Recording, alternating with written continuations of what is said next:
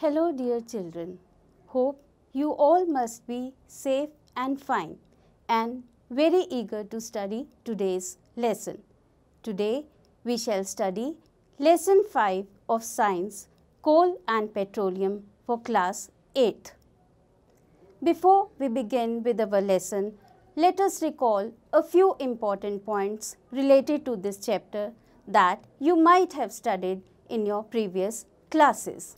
Children, you already know the following points. What are the different modes used for transportation? What fuels are used for running these different modes of transportation? Then, you must be having some knowledge about what are the sources used for energy. Today, we shall study about these sources of energy only, but in detail.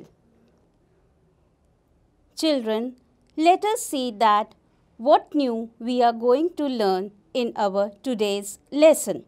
First of all, we will study about inexhaustible natural resources and exhaustible natural resources.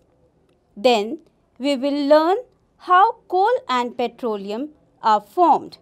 Next, we shall study about natural gas, and towards the end of the lesson, we will discuss that some natural resources are limited.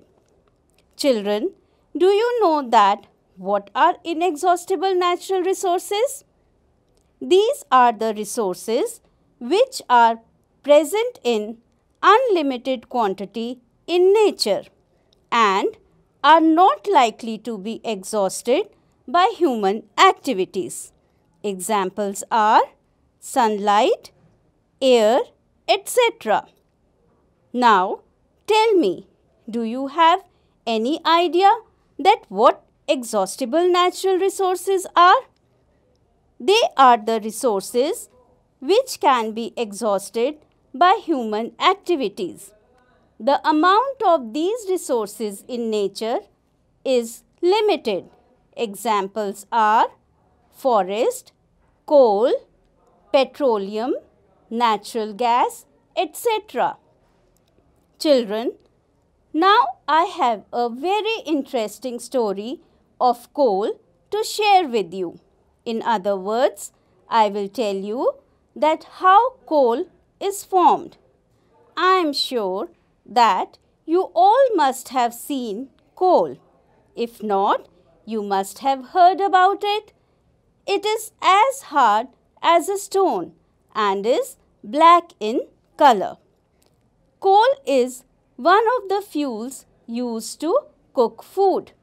Earlier, it was used in railway engines to produce steam to run the engine. It is also used in thermal power plants to produce electricity. Coal is also used as a fuel in various industries. Children, let us now try to find out that from where do we get coal and how is it formed. About 300 million years ago, the earth had dense forests in low-lying wetland areas. Due to natural processes like flooding, these forests got buried under the soil. As more soil deposited over them, they were compressed. The temperature also rose as they sank deeper and deeper. Under high pressure and high temperature, dead plants got slowly converted to coal. As coal contains mainly carbon, the slow process of conversion of dead vegetation into coal is called carbonization. Since it was formed from the remains of vegetation, coal is also called a fossil fuel. When heated in air, coal burns and produces mainly carbon dioxide gas. Children, let us now have a look at the useful products that we get by the processing of coal in industry. These useful products are coke, coal tar and coal gas. Let us study about coke in detail. It is a tough, porous and a black substance. It is an almost pure form of carbon. Coke is also used in the manufacturing of steel and in the extraction of many metals. The second useful product obtained by the processing of coal is coal tar. It is a black, thick liquid with an unpleasant smell. It is a mixture of about 200 substances.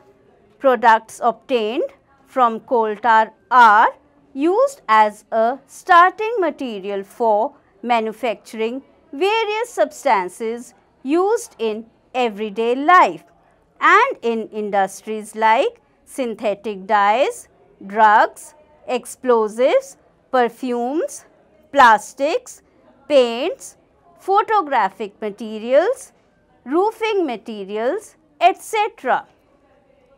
Interestingly, naphthalene balls used to repel moths and other insects are also obtained from coal tar. Another useful product obtained during the processing of coal is coal gas. Coal gas is obtained during the processing of coal to get coke. It is used as a fuel in many industries situated near the coal processing plants. Children, after learning about how coal is formed, let us now study how petroleum is obtained. Petrol is used as a fuel in light automobiles such as motor, cycles, scooters and cars. Heavy motor vehicles like trucks and tractors run on diesel. Petrol and diesel are obtained from a natural source called petroleum. The word petroleum is derived from Greek word petra, meaning rock, and the Latin word oleum, meaning oil, as it is extracted from the underground reservoirs found beneath the land or the ocean. Children, do you know that how petroleum is formed? Petroleum was formed from the organisms living in the sea. As these organisms died, their bodies settled at the bottom of the sea and got covered with layers of sand and clay. Over millions of years, absence of air, high temperature and high pressure transformed the dead organisms into petroleum and natural gas. Let us now see that how refining of petroleum is done. Petroleum is a dark oily liquid. It has an unpleasant odor. It is a mixture of various constituents such as petroleum gas, petrol, diesel, lubricating oil, paraffin wax, etc. The process of separating the various constituents or fractions of petroleum is known as refining, and this process of refining is carried out in a petroleum refinery. Now, we will study about natural gas. Natural gas is a very important fossil fuel because it is easy to transport through pipes. Natural gas is stored under high pressure as CNG, compressed natural gas. CNG is used for power generation. It is now being used as a fuel for transport vehicles because it is less polluting. It is a cleaner fuel. Another great advantage of CNG is that it can be supplied through pipes. Such a network of pipelines exists in Vadodara, Gujarat, some parts of Delhi and other places. Natural gas is also used as a starting material for the manufacture of a number of chemicals and fertilizers. India has vast reserves of natural gas. In our country, natural gas has been found in Tripura, Rajasthan, Maharashtra and in the Krishna-Godavari Delta. Children, let us now study about the various constituents of petroleum and their uses. The first constituent is liquefied petroleum gas or LPG. It is used as a fuel for home and industry. The second is petrol. It is used as a motor fuel and as a solvent for dry cleaning. The next is kerosene. It is used as a fuel for stoves, lamps and for jet aircrafts. The next is diesel. It is used as a fuel for heavy motor vehicles and in electric generators. The next constituent is lubricating oil and it is used for lubrication. Paraffin wax. It is used in the preparation of ointments, candles, Vaseline, etc. And lastly, we have bitumen. It is used in the making of paints and for road surfacing. Now, towards the end of the chapter, we will discuss a very important topic of this chapter. Some natural resources like fossil fuels, forests, minerals, etc. are exhaustible natural resources. That means they are limited in nature and may finish if not used judiciously. So, it is very important to understand that such resources should be used only if absolutely necessary. This will result in better environment, smaller risk of global warming and their availability for a longer period of time. Children, let us now quickly revise whatever we have learned in this chapter.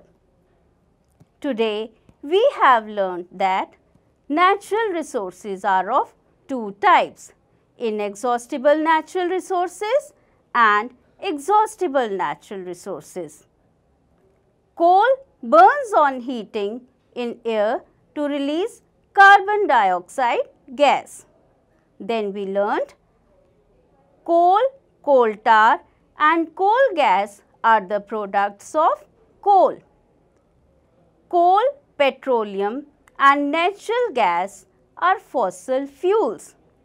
And in the end of the lesson, we learned that natural gas is stored under high pressure as CNG, compressed natural gas. Now is the time to ask a few questions from you. Hope you will be able to answer them correctly. So, here is your first question. Which gas out of the following options is used as a domestic fuel? Children, here are the options: CNG, nitrogen, LPG. I am again repeating the question. Which out of the following is used as a domestic fuel? CNG, nitrogen or LPG?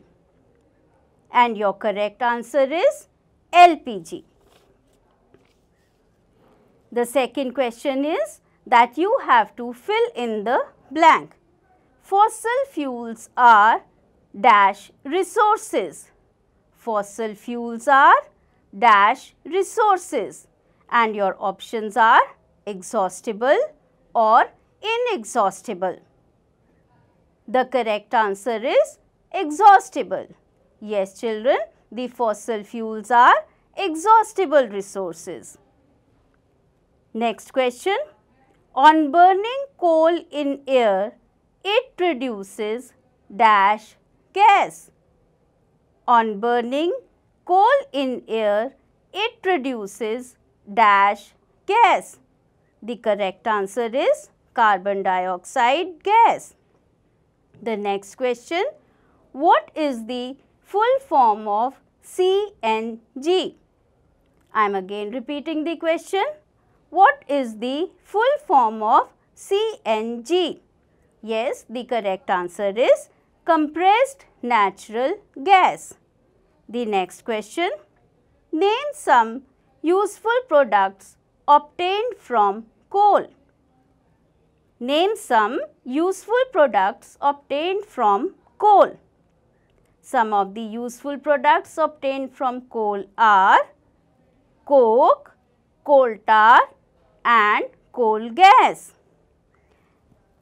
And your last question is, name the various constituents of petroleum. And the correct answer for this question is that the various constituents of petroleum are LPG, petrol, kerosene, diesel, lubricating oil, paraffin wax and bitumen. With this, we come to the end of our lesson, Coal and Petroleum. Hope children, you must have enjoyed learning this lesson with me. But for a better understanding of this lesson, just read this lesson once from your textbooks and try to answer all the questions from your exercise. We will meet again with the next lesson. Till then, take good care of yourself. Goodbye and thank you.